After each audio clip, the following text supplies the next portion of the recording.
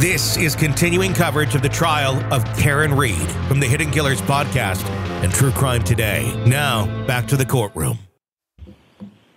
See how things develop beforehand. So, Mr. Yannetti, I can tell you right now, I'm not going to allow you to open on this because I need to see how the evidence comes in. It's not part of my opening. Okay. Who would you intend? I see you have the Lapalito brothers on the witness list. I think that goes far further than I would allow.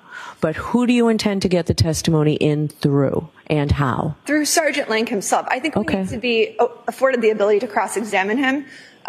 Once that's done, we may need if he denies it, and we'll figure that out. But I think the first step is allowing us to inquire as to his relationships and the connection that he has to the family and this incident that occurred. So you can certainly inquire as to his relationship with the family. It's the incident. I need to see again, just reading of everything that I've read, Sergeant Lang doesn't have his testimony isn't as lengthy as other witnesses, right? I don't think that that's necessarily true, Your Honor, as far as our cross-examination. Okay, but for his direct is not as lengthy as other witnesses. I think that's fair to say. Yeah. So, all right. So go ahead. So through him, through Chris Albert? Through him, potentially through Chris Albert as well, Your Honor. Okay. All right. So, Mr. Yannetti's not going to open on this, and he said he wasn't planning on it anyway. So no, Your Honor. Let's see how the evidence develops. It may be that we have a voir dire of Sergeant Lang and Chris Albert beforehand. Okay. So, I'm not going to take any action on this right now. Okay. But I'm not denying it as the Commonwealth's requesting me to do. Thank you, Your Honor. We'll see where we go with this, okay? All right, so now let's deal with the Trooper Proctor part. So, Trooper Proctor, Your Honor, in regard to NEI investigation, which we have not received any material in regard to other than its existence. And I want to be clear on that because I think counsel might be a little confused by some material that we provided to them. So there were some interviews in regard to any sort of areas of potential bias with regard to Trooper Proctor and certain members of the Albert family. That was something that we did. So we had asked and a couple of captains from the state police who are completely divorced from the investigation and completely divorced from our office conducting interviews with regard to Trooper Proctor and a few of the other civilian witnesses. Okay. How recently? I mean, it's all recent. When was that? That was, I think, all discovery related to that was provided to counsel the week prior to trial. Okay. But they were done sort of in the weeks leading up to that. Is that part complete? Yes. Okay. So as far as the IA investigation goes, just the mere fact that there is an IA investigation, the Commonwealth would submit is not an appropriate area for cross-examination, and particularly when it's an open investigation, there are no findings and falls squarely within McFarland and Graham. And I understand what the court's comments before about, them being primarily discovery cases, and I would agree with that. But they also go to discovery cases as far as so if something can't be ordered to be provided in the course of discovery, then I would submit inferentially inadmissible. So what I'm suggesting with this motion, or what I'm arguing in this motion, is that whereas there is no findings of liability, there's no findings of any wrongdoing or anything of that ilk, just sort of putting out there that there's an open IA investigation without anything more, because nothing else exists at this point. Why wouldn't it go to his bias and his motive? If he's under investigation, why wouldn't he have the motive to testify favorably, or why doesn't it go to that? Maybe not the fact that it's IAD, but just there's an ongoing investigation that he's aware of, that he's involved. And I don't know if his job depends on it. I don't know that. Maybe there's not enough to know. But why isn't that motive and bias on his part?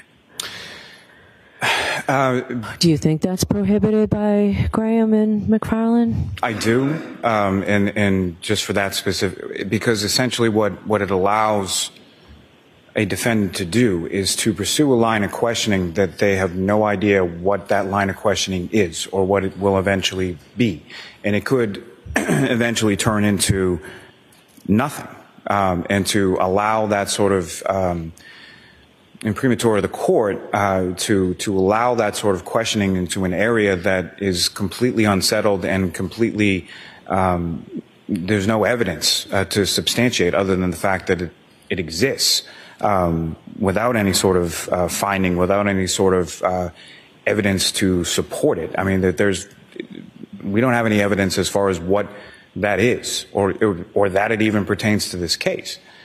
So with regard to all of that, I understand, that outside of McFarland and outside of Graham, that there are other avenues, as the court was alluding to, as far as motive, as far as bias, as far as things of that nature. But when it's just so scant as far as what that is versus sort of the connotation behind those questions, I just think it's unfair to the Commonwealth. It's unfair to the witness to be put in that position when there's really no information available. All right. What do you say, Ms. Little? Your Honor, I think that ADA Lally's representation that we don't know what this investigation is about is disingenuous, to say the least. Why so? Why? Is there something in the, hold on, is it something in the information that you've received? Yes, Your Honor. From Mr. Lally? Yes, Your Honor. All right. So can I get a copy of that? Yes, Your Honor. Okay.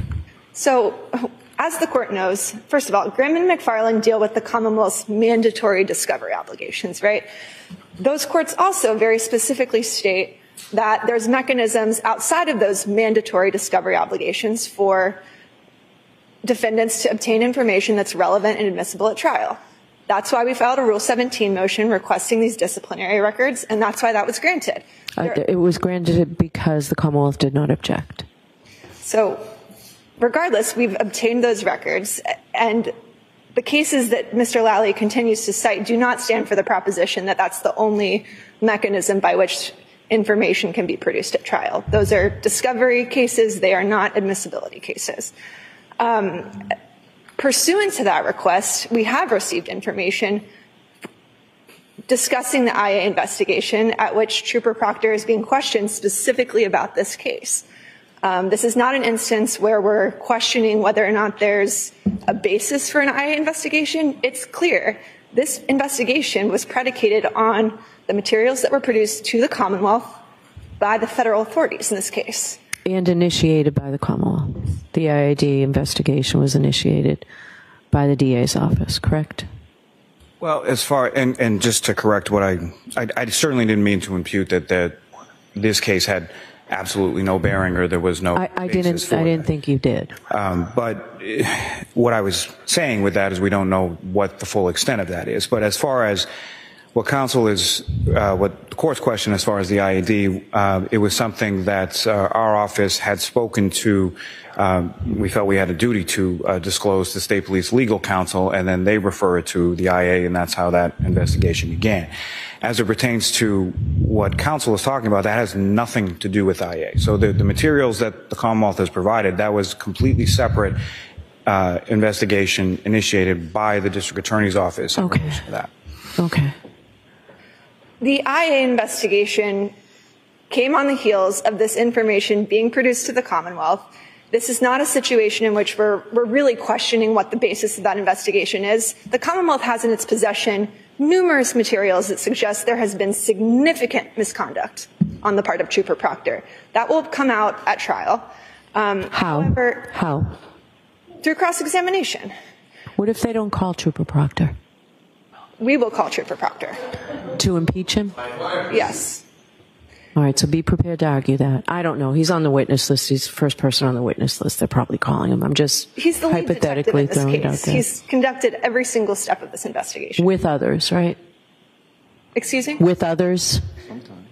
Sometimes, but he is the primary investigator in this case. And I think it's very, very important for the court, and I think you noted correctly, that bias and motive are absolutely critical to Ms. Reed's right to defend herself at trial. We have to be able to explore those issues. And in order for Trooper Proctor to testify, he has a motivation to testify in a certain way to avoid liability in this pending IA investigation. So I think it's unfair to tie our hands behind our back and not be able to question him about this, because it directly drives his bias and motive in this case and gives him reason to testify in a certain way, knowing that he could face career consequences if he doesn't. Do you intend to try and open on this, Ms. Giannetti? Because I need more information. I'm not going to mention the IA investigation in my opening statement. All right. So, Mr. Lally, if you can get me that information that you mentioned that you had sent to counsel, I'll take a look at that. It may well be the fact that there's an investigation without what the nature of the investigation is, but that there's an important investigation, and if you can show me in advance that his job may depend on it, things of that nature, there may be cleaner ways to allow this testimony in. So, all right, so we need a little time. I need to read those materials. Sure. And for the court's edification, I don't anticipate he's sort of towards the middle, I would say. Okay. All right, good. And the more fully the record's developed and the easier to rule on some of these motions. I just want to give you all some idea so you know how to prepare for the next 2 weeks. So, all right. So not in your openings on either one of these, Ms. Giannetti, but you agree to that. So this is still under advisement. It may be certainly with Lank, or Sergeant Lank, of voir dire of Sergeant Lank and of voir dire of Chris Albert. We'll see how the evidence develops, and I'll read more about the information that the Commonwealth was provided. So 318, also it's 28 bolded from the Commonwealth. All right, so Commonwealth's motion eliminate to admit, this is, you know what, I don't have a number on this one, Jim. Commonwealth's motion eliminate to admit results of defendant's blood draw at Good Samaritan Hospital and resulting serum conversion and retrograde extrapolation. Judge, that's paper 339. All right, and the Commonwealth, I mean the defendant's is 289. It's the addressing the same issues. Yeah, I told the Commonwealth to put this in writing. So I guess it's defendant's motion. So I'll hear from the defense. Your motion 289. Thank you, Your Honor. With regard to that, we've put most of our argument in the paper, so I don't want to rehash all of those. The issue is really the foundational issue, not the extrapolation. The extrapolation is sort of a garbage in, garbage out argument, like computers. We think that the underlying blood draw did not follow the proper protocols that it should have followed. Therefore, the veracity of that particular blood draw is at issue. All right, can I just ask, the Commonwealth intends to have witnesses here to testify to that, right? How the blood was drawn, all of that? Commonwealth would have the doctor that ordered it, the blood draw, the nurse / nurse practitioner. I summons both as far as who took the blood, and then the director of the lab at the Good Samaritan Medical Center. Okay. What I hope to... So let me get back to Mr. Jackson, and then I'll hear you on that. I just wanted that. I'm not sure we had all that information when you filed the motion, but does that change anything, Mr. Jackson? It doesn't, because the individuals that did the blood draw, it wasn't done in an accredited manner. I'm not arguing with the fact that the blood draw was taken, that somebody with a phlebotomist actually took the blood, but it wasn't done with the protocols or the accreditation that's required under Massachusetts state law and the Massachusetts State Police Crime Lab.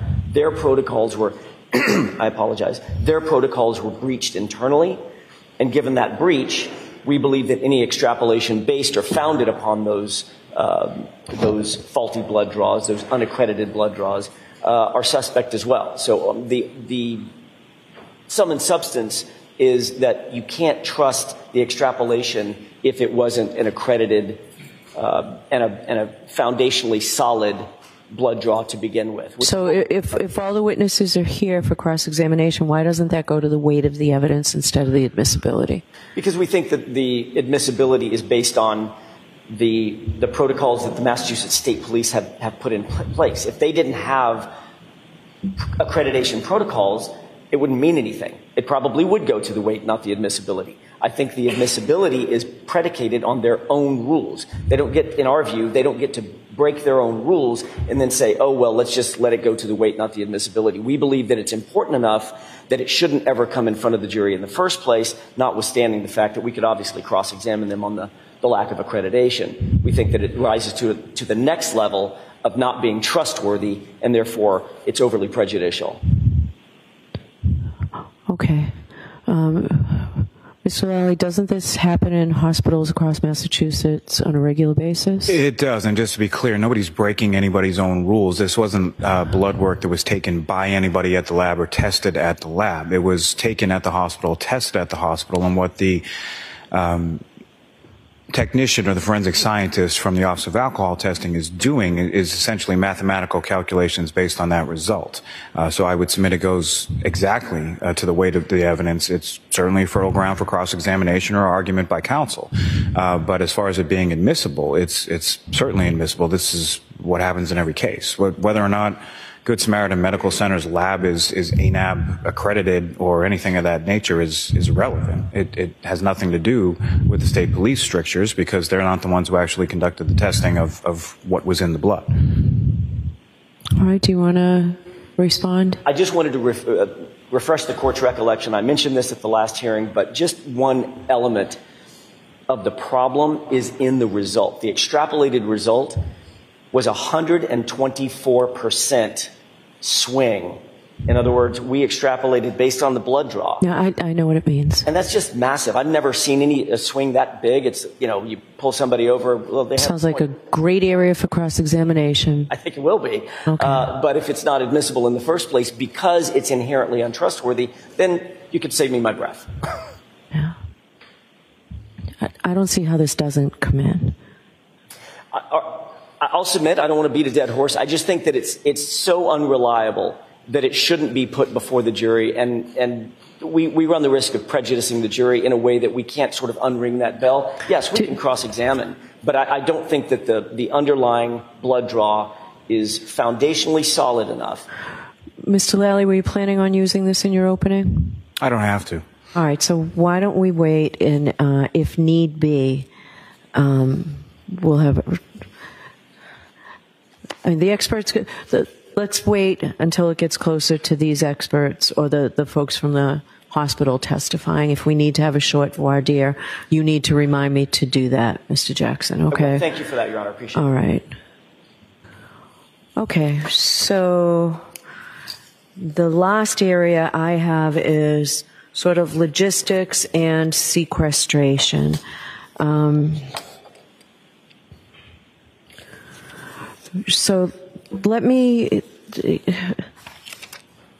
So the Commonwealth filed a motion initially. You know what? We'll hold off on the logistics regarding the audiovisual assistant. So there was a motion in limine for sequestration that I allowed regarding the family. So the victim's brother, Paul O'Keefe, the sister-in-law, Erin O'Keefe, the niece and nephew, can attend the trial after their testimony. So that motion 293 is allowed. I understand that perhaps, I was going to also allow Mr. O'Keefe's father, who appears for some reason on the defendant's witness list. He is exempt also by me from the sequestration order. All right, so that's John O'Keefe Sr. So I just added that in. So, Mr. Clerk, 293 is allowed with the addition of Mr. O'Keefe Sr. So the Commonwealth has filed a two-part motion, a motion for offer of proof regarding calling the elected sitting district attorney of Norfolk County and sequestration order if he is permitted to be called. This also includes Stephen Nelson, who is the victim witness person. So why don't I hear you, Mr. Lally or Ms. McLaughlin? I'll hear you on this motion. Yes, Your Honor. So the reason for this motion is, as the court noted, they appear on the defendant's witness list. Neither of them, I believe, has received a summons in regard to it, so there's no motion to quash because there's no summons to quash. But with respect to each, as the case law is abundantly clear, in order for these witnesses from a prosecution team to be subject to being called as witnesses by the defense, the Commonwealth is just seeking some sort of proffer whatsoever as to what areas they can testify and only they can testify to. So if it's information that the defendant can elicit either through direct testimony or cross-examination from, and I would submit whatever, I would believe that whatever testimony they seek from either of these witnesses, they could get ample testimony from a multitude of other witnesses. Specifically, the only point that was raised as sidebar during impanelment was with reference to the district attorney testifying as to whatever issues, purported issues of conflict or removal of Canton Police Department from the investigation. Certainly those are questions, I think, far more appropriate for members of both the Canton Police Department, members of the State Police CPAC Detective Unit. The head of that unit, Lieutenant Tully, is one of the Commonwealth's witnesses who will be testifying, and I think he's in a far better position to testify to that than Mr. Morrissey. But regardless of that, what the case law is very clear about is that, number one, the victim witness advocate is a part of the prosecution team, and in these sort of areas stands in sort of the same stead as a prosecutor himself. Secondly, with respect to whatever areas of examination are expected or anticipated from these two witnesses, there has to be some sort of proffer of what that anticipated testimony would be that they can't get from some other witness. Certainly, Mr. Nelson has been the victim witness advocate working on this case. So why don't you explain to me, I did look at the victim's Bill of Rights, but why don't you explain to me exactly what a victim witness advocate does, the nature of the relationship with the victim's family. I know there was a lot of discussion about this in grand jury minutes that I read about scheduling appointments, meeting with people, things of that nature. So, I mean, what to say assist, I think is doing it somewhat of a disservice as far as the prosecution. It's someone who works directly with the prosecutor on virtually every step of the case, as far as investigation, as far as pending motions, as far as trial. Has Mr. Nelson been the advocate throughout the pendency of this case? Yes, Your Honor. So for over 2 years, has been the point of contact with the family, has been with the family at each of the court dates, is assistant and very helpful as far as coordinating things with the family, coordinating meetings, scheduling meetings with witnesses, in preparation of grand jury, in preparation of trial, has communicated thoroughly with regard to issues of scheduling and all of those types of things. Does he take calls like late at night from witnesses? Does he have a personal relationship with witnesses governed by a professional relationship? Is he somebody that they are able to call? There's been a lot of allegations of harassment of witnesses. Correct. Are those folks able to call him when something like that happens? That is the person that they would call. Okay. Yes. So I think the bulk of the communications and conversations with witnesses who are not members of Mr. O'Keefe's family over the course of the last couple of years have been in relation to that issue specifically, as far as harassment, threats, intimidation, things of that nature, that he's dealt with admirably in relation to those witnesses. Okay. All right, who's arguing this for the defense? I will, Your Honor, and I think it makes sense to separate out D.A. Morrissey and victim witness advocate Steve Nelson in this argument. Let's start with Mr. Nelson. Sure. Your Honor, the defense acknowledges that there are often times where, let's say, a victim witness advocate sits in on an interview with a witness or an alleged victim, but there are other witnesses in the room to whom or who could testify about the content of that, and that doesn't necessarily make it proper to call a victim witness advocate during a trial. I acknowledge that. I also acknowledge that the victim witness advocate has a job to do, and it puts them as sort of an intermediary between the prosecutors and the police and alleged victims. So when you were a prosecutor, you worked very closely with victim witness advocates. I did. Okay. Yes, and it's my experience being on the other side that informs my knowledge of that. But this is a different case with regard to one specific issue, and that is that we learned as a result of the federal materials that victim witness advocate Steve Nelson had conversations with Brian Higgins and we believe Brian Albert, but Brian Higgins talked about him specifically. Mr. Higgins was asked, where is his cell phone? Why does he not have it? Are you aware of the preservation order that was issued by Judge Krupp in the Karen Reed case?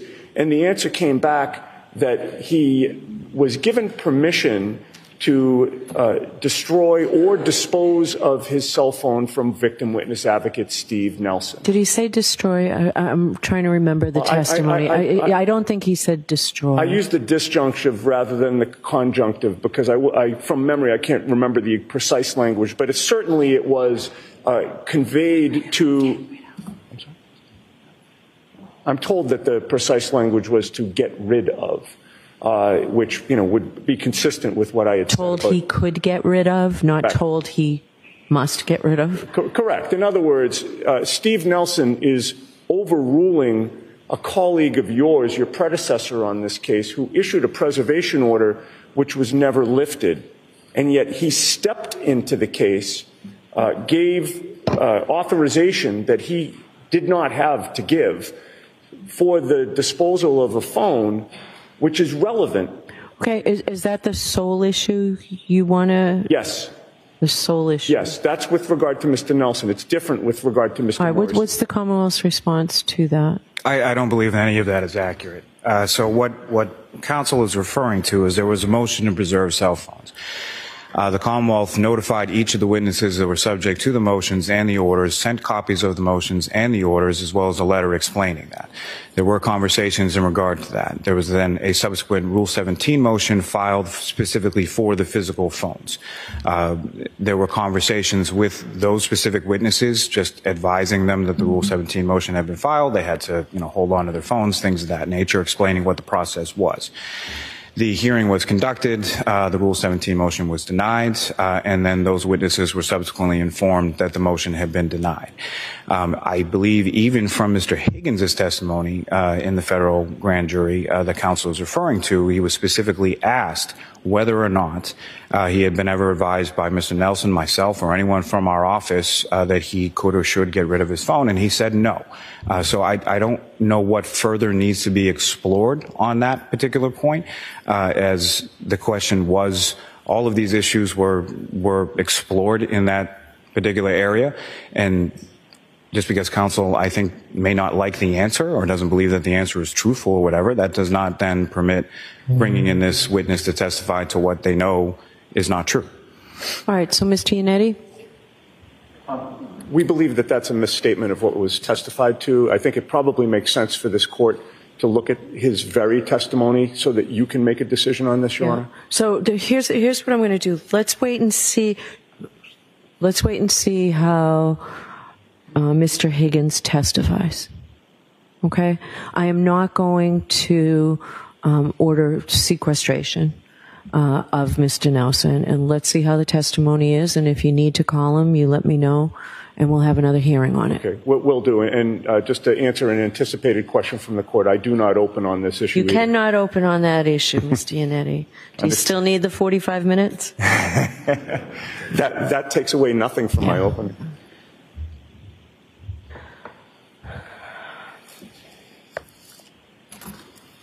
All right, so Jim, I'll start writing. I'll write something on this. Your Honor, with regard to the sequestration, I think it would be appropriate for the court to order that Mr. Nelson and Mr. Higgins not discuss this issue from here forward. Are you willing to have that happen, Mr. Lally? That's fine, Your Honor. Yeah, I'd order it, but he's willing to do it. Thank you. All right, so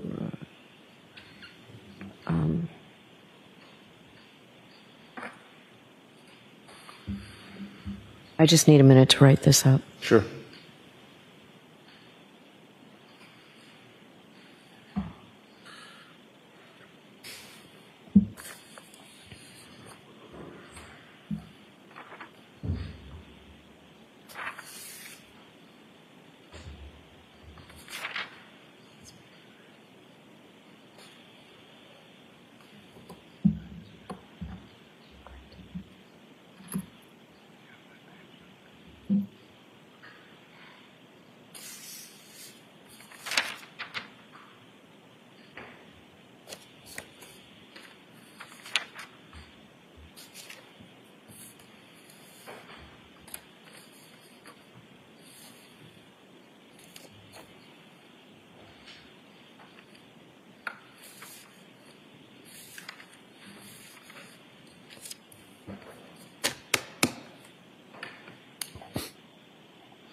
All right.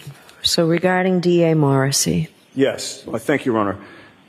So, Your Honor, the integrity of the investigation that was done in this case is certainly a live and important issue that is part of the defense in this case. I think the court would agree that we're entitled to question the integrity of the investigation, to attack it where we can. And it goes without saying that as the district attorney in Norfolk County, Michael Morrissey is in charge of that investigation. Now, in the usual case, that doesn't necessarily make a district attorney a witness. That would be unusual. There probably have been very few requests to have a district attorney testify in that regard. However, this case is different for two reasons. One is the conflict of interest regarding the Canton Police Department, which Mr. Morrissey was involved in. The second is the manner in which he injected himself into this case personally and made representations that we should be allowed to challenge. Do you want to play that video? We haven't made that decision yet. It may be that we elect to play portions of the video. It may be that we just elect to question D.A. Morrissey. I have to think of other ways, right? That's part of the analysis that I have to follow in the law. So that's why I'm asking. Of course. And I think before we get to that issue, Your Honor, the conflict issue is what puts him on the stand first. And we learned from the federal materials that former Chief Kenneth Berkowitz notified D.A. Morrissey at a very, very early juncture at 8:30 a.m. A phone call from Chief Berkowitz to D.A. Morrissey notified him that, Kevin Albert is on their force. He's the brother of the homeowner whose lawn contained the lifeless body of John O'Keefe, and that D.A. Morrissey was involved in that decision.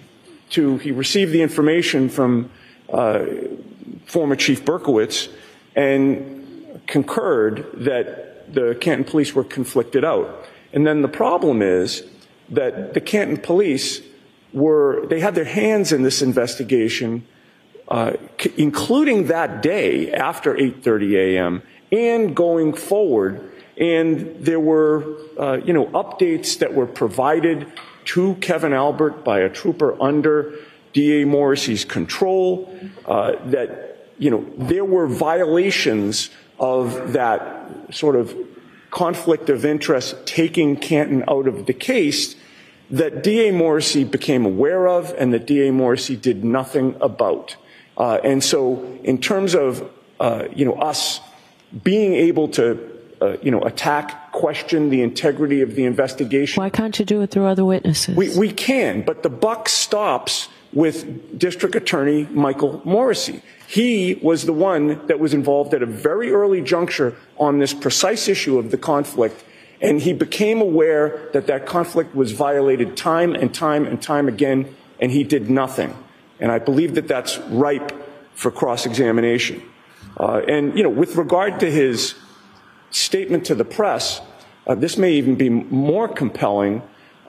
not because of the bias necessarily that he showed. That's not the strongest part. I think it is strong, but it's not the strongest part of his statement. His statement makes factual assertions, some of which we heard for the first time. In that videotape statement, he announced to everyone, including potential jurors, that Trooper Proctor never reported to the scene on January 29th. That's in direct conflict to police reports that we received from the troopers saying that they reported to the scene. And we would argue, trying to use semantics to get out of that, and now saying that for the first time in my career, I've heard that the crime scene is actually the police station that's across town. That doesn't make any sense. It doesn't pass the straight face test. But those are his own words, and he made himself a witness by uttering those words, and he also talked about his view of what witnesses did or didn't do and whether they're suspects or not suspects. Again, he injected himself into this case. He made himself a witness, and there's really nobody else we can question about his knowledge that he had when he made those statements and why he made those statements, and also the fact that, you know, he was involved in this conflict decision from the beginning. So that's our offer of proof. Mr. Lally? I mean, as far as his statements, his opinions are completely irrelevant. And I think what counsel is referring to as proper for cross-examination, they might be. But this would be a witness that they're calling themselves. So for direct examination of your own witness, I think it's improper, number one. Number two, there is ample other avenues to explore this through other witnesses, which counsel can certainly do, you know, as related to whatever. As the law tells me I have to consider. Correct. And so, you know, as it pertains to whatever extent the court allows, as far as the Bowden defense is concerned, then I think it's fertile ground for cross-examination of other witnesses in respect to that. But as to whatever statements were made or not made by something that someone doesn't have recipient knowledge of, because I don't think anybody's saying that Mr. Morrissey was at 34 Fairview Road. So with all of those things in consideration, I don't think that it's even close to a valid proffer as to why the district attorney or Mr. Nelson need to testify on their own as to any of those things. The last thing I would just note is with respect to Mr. Nelson, the alleged mischaracterization that I made in regard to Mr. Higgins' testimony is actually contained on page 140 of his testimony. 140? 140. Yeah. Could you read it? Do you have it there? If you don't have it there. It's more so I don't know that I'm ready to. Okay. Your Honor, if I could just add one thing that I should have mentioned, which is on this issue of whether there's another witness that could testify. Yes, because you did say, yes, we can get it in through other witnesses. Yes, except the one thing we can't get in through other witnesses, potentially, is the phone call from Chief Berkowitz to D.A. Morrissey, where, as I'm understanding it, there were only two people on that call, and the Commonwealth is seeking to take Chief Berkowitz off the witness stand as well. Are you? I didn't see anything like that. No, I'm not seeking to keep him off the witness stand. What I informed counsel is as to his current medical condition, and informed counsel that's why I didn't summons him. But I'm not seeking I knew nothing about this. Prohibit him from testifying. My understanding was that the prosecution didn't believe that he would be able to testify. This is the first I'm hearing any of that.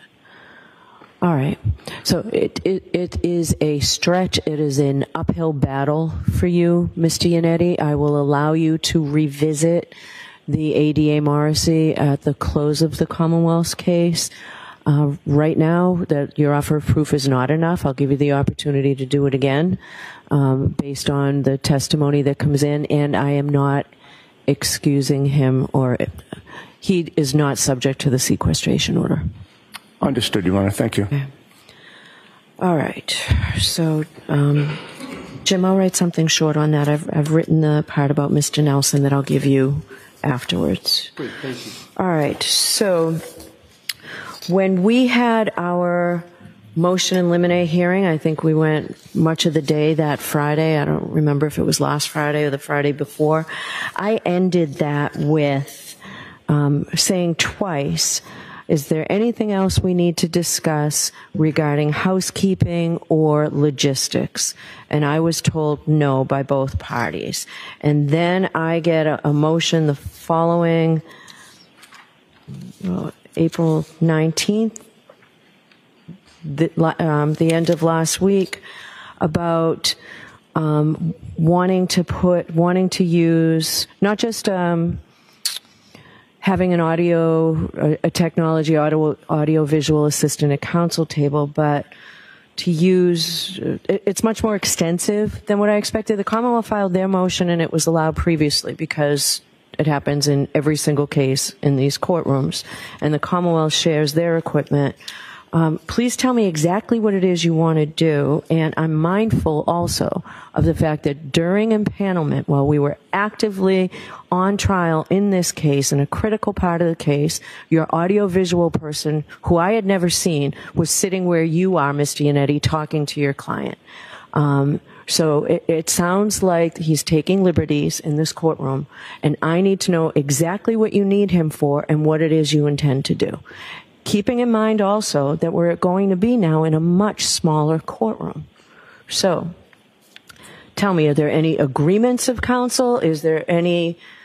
I know nothing about this, and I asked for information previously so I could have thought about it and, seen a demonstration or heard something. What is it you're asking me to allow? Thank you, Your Honor. It's very modest. We did mention that we were going to ask for this... but you didn't do it in writing, and you didn't give me specifics. Your Honor, we asked you, and you then said put it in writing, then we put it in writing. But the first time it was brought up was after I had asked about logistics. Go ahead, tell me exactly what it is you want to do. Okay, so it's a very modest request. Under ordinary circumstances, and we've utilized his services before, he would sit at counsel table and he would run sort of the AV to make it seamless and smooth for everybody, for the jurors, for the court reporter, for opposing counsel.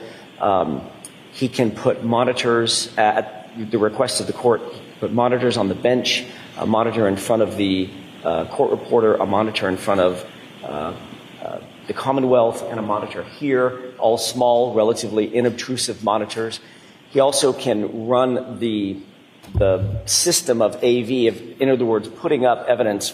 I'm looking at evidence binders that Mr. Lally and I are going to be visiting about through the day today and tomorrow. There's hundreds and hundreds and hundreds of photographs in here, multimedia, that's going to need to be played and shown throughout the course of the trial. Instead of walking back and forth and doing it sort of...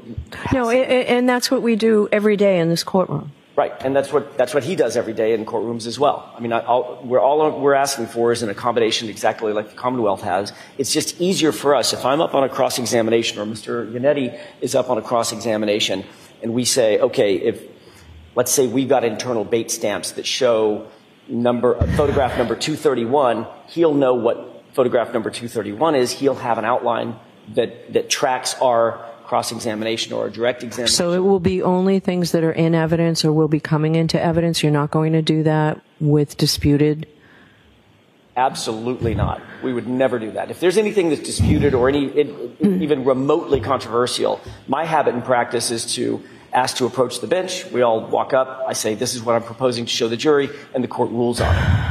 But no, all it is just a sort of a facile accommodation of seamlessly showing multimedia or playing an audio or playing a video for the jurors. All right. What's the Commonwealth's position on this?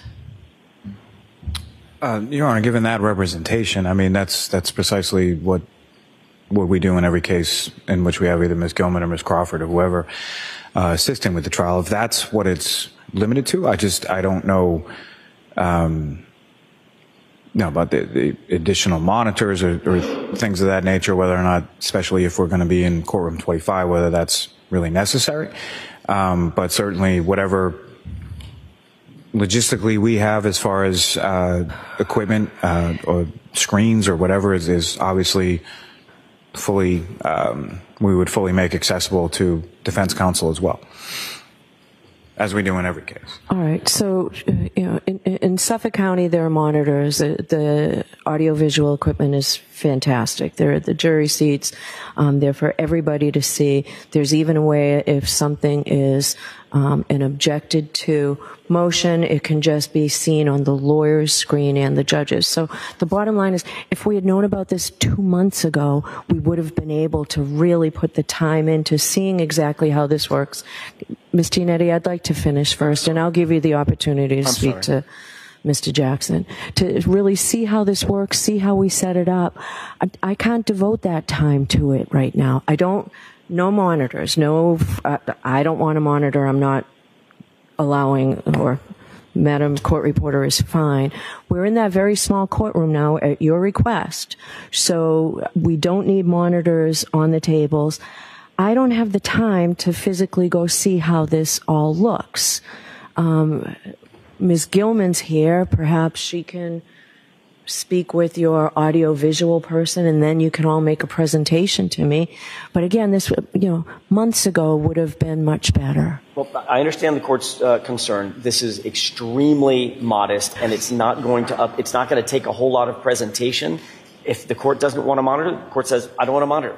I don't know if I want monitors on those tables so close to the jury. That's fine. Then the court can say, I don't want monitors that close to the jury. Then what I would do is just use paper copies. When I'm up on direct or cross-examination, I don't want to I can't prepare with the Commonwealth's. No, I understand that. I don't think he'll fit at counsel table. I can't speak to that. I think he would. I think we could accommodate him. Or if he doesn't fit right at counsel table, we've also set up. He was on a relatively large case that we had in a small courtroom back in California, and he's set up just behind counsel table, and he's got his own laptop, and nobody else can see it, and he's got a type of screen that you can't see it from angles, so jurors are not going to be seeing anything. But I need to be able to, and Ms. Little and Mr. Giannetti need to be able to prepare with him. And I think the court. No, I understand that. I don't have a problem with that. It's the 4 monitors on the tables, one on the bench, one for the court.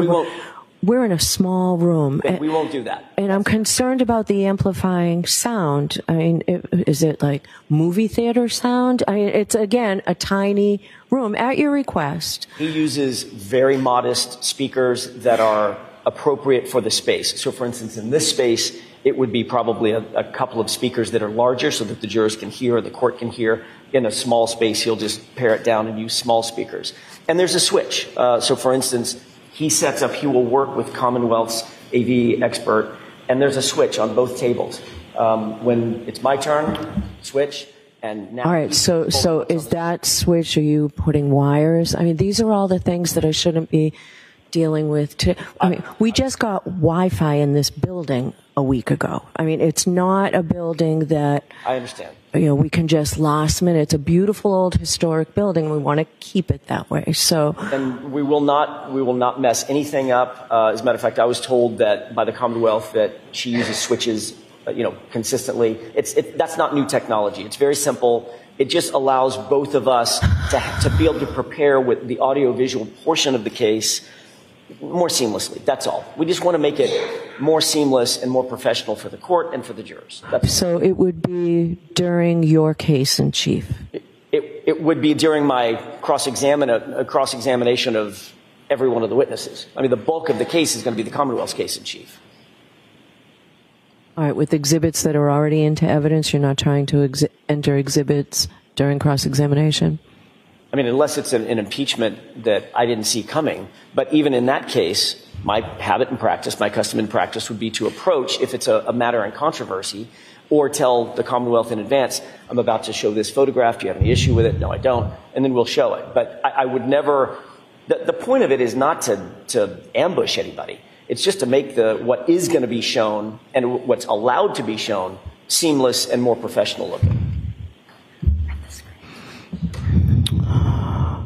Does the Commonwealth and Ms. Gilman have an opportunity to spend a little time today to take a look at it and see? I mean, everybody's preparing for trial, obviously. Again, this is, I don't have the time to do it, and I understand if you don't, but. I think Ms. Gilman can spend some time. She actually had made arrangements to meet Mr. Bates here last Friday, and he didn't appear when we were told he was going to be here. So, but I'm happy to have Ms. Gilman. Ms. Gilman, are you willing to spend some time today? Thank you.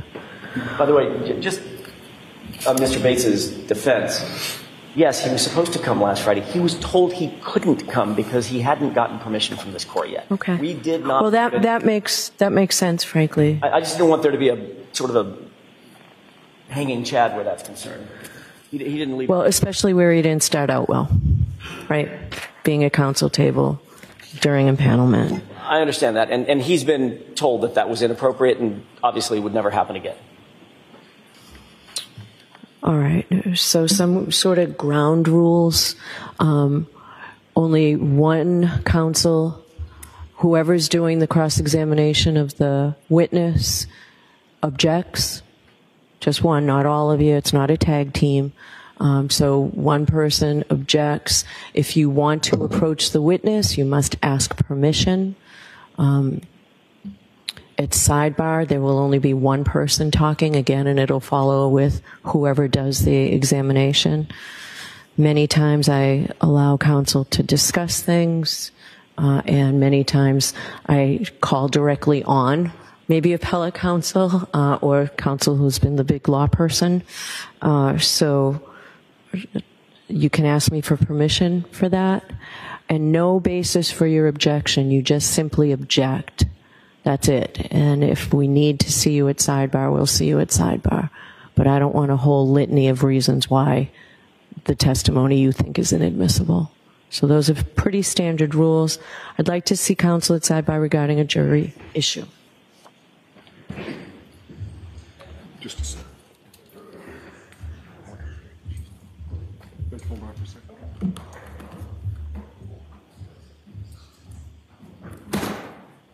More raw courtroom coverage of the trial of Karen Read is coming up from True Crime Today and the Hidden Killers podcast. Press subscribe so you don't miss a minute.